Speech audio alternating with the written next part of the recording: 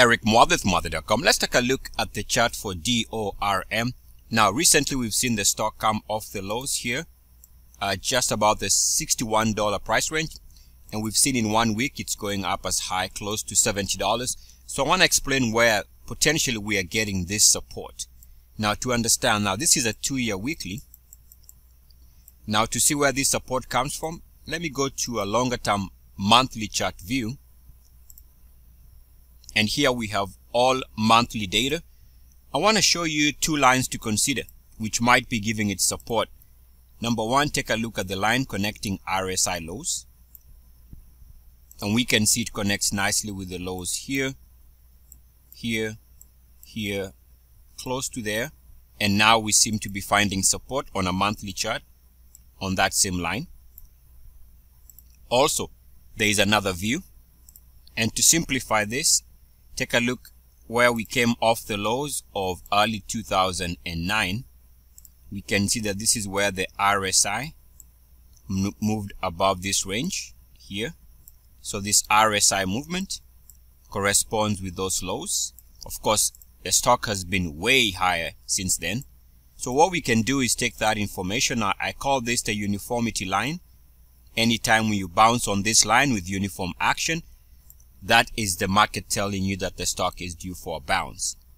We can see we bounced here with uniform action, which is those lows, and we get a recovery after that. Again, we bounce on this line here, which is this lows in early 2016 before this bounce. And we can see as we begin early 2018, we seem to have hit that level, and now we are already seeing the stock starting to respond to the upside.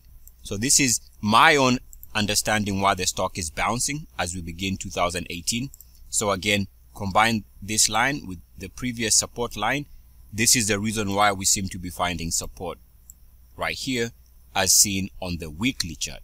Now back to the weekly chart, and we can see that after this nice move of about 12%, now we're coming back to a level of potential struggle here. The stock needs to clear this level based on the recent break.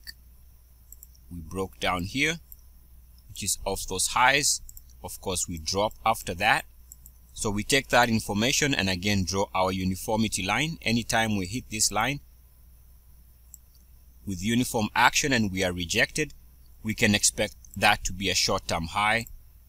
Rejection here with a double top for the highs there. And now we are coming back to test that level. Failure to move above that level suggests that this is where it stalls.